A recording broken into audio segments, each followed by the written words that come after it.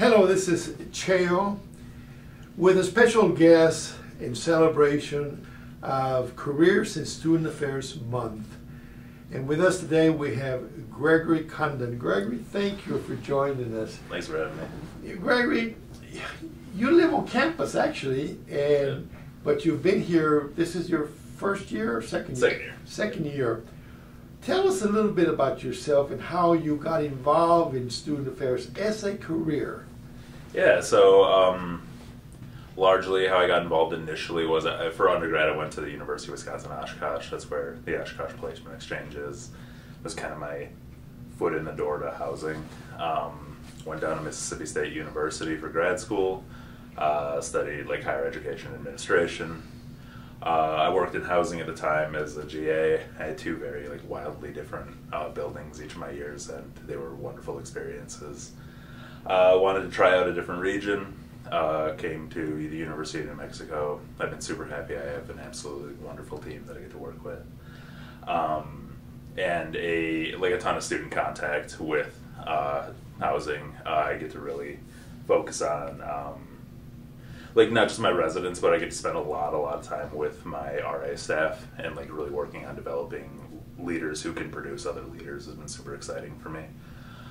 They're a great group of students and young adults, and it's been an absolute blast to see the team grow over the last 2 years. So, yeah.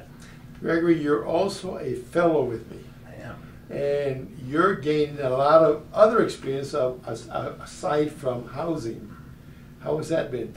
Yeah, it's been really cool to kind of see how student affairs works. We're kind of housed in the business affairs side of things in housing, and being able to meet different people in student affairs has been exciting, seeing how it operates differently.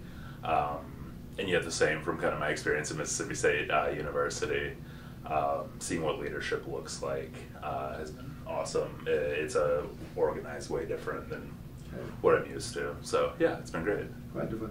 Now finally, Gregory, what advice do you have for UNM students? Maybe they're thinking of a career, but they're not sure if it's higher education. But what advice do you have them to encourage them to consider higher education as a career like your career? Yeah, I think the main thing that you can do is get involved. What you're going to remember from college largely is going to be your experiences. You're not going to remember Dr. Ortiz's class every single day. You'll remember aspects of that, and that's super important, but what you're going to take out of this multiple years from now is your experiences with friends and things of that nature. And if you're able to make that also a leadership experience, and get to know people who have kind of walked through, grad school programs, things of that nature, gone into higher ed, and recognize that, this is an environment that you really thrive off of. That's an exciting opportunity. I've been fortunate enough to launch a bunch of people into the career of student affairs through mentorship, a little class that I teach. And because of that, I've gotten to see former students become colleagues, and that's been really great. And it all just started out with them getting involved their freshman year. Excellent. Well, thank you for those words of wisdom.